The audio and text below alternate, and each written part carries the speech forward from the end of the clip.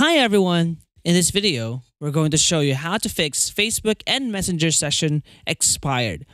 But before anything else, please subscribe to this channel if you want more tips and tricks just like this.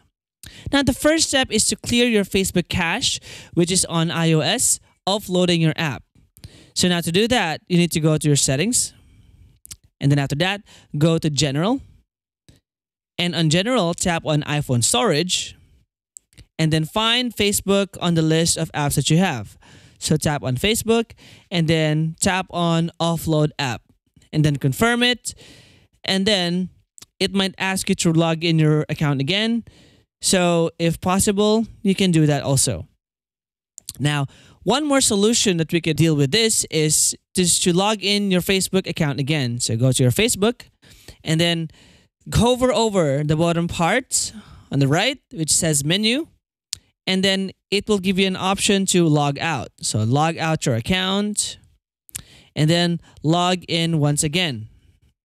So if it's asking you to log in with your password or username, please do until you finished all the requirements for that. Now, if there's still problem having on your phone, the third step is to log out Facebook account from all your devices. Now to do this, you need to go to your Facebook settings, which is on the bottom part once again. Go to that 3 horizontal lines once again. And then this time, you need to tap on Settings and Privacy, which is right here. And then go to that drop down, which is saying Settings, which is right here. So tap on it. And then you need to go to your Meta account. So now to do that, you need to tap on See More in Account Center. Now you can see all the information from Meta right here.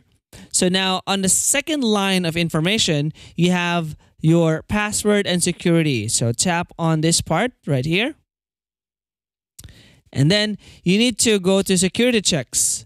And then it's going to tell you where you're logged in. So tap on where you're logged in right here. And then it will show you all the devices that you have logged in your account altogether. So right now I only have one account logged into this phone. So now tap on this information.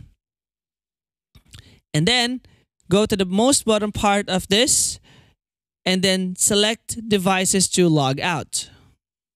Now select all of the options right here because in this option, you really need to clear all your accounts that you have logged in and then tap on log out. So now it says you will no longer be logged in on the selected devices. So if you're sure about this, you can now tap on log out.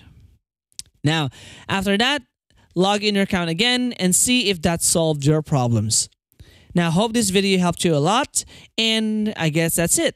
So thanks for watching.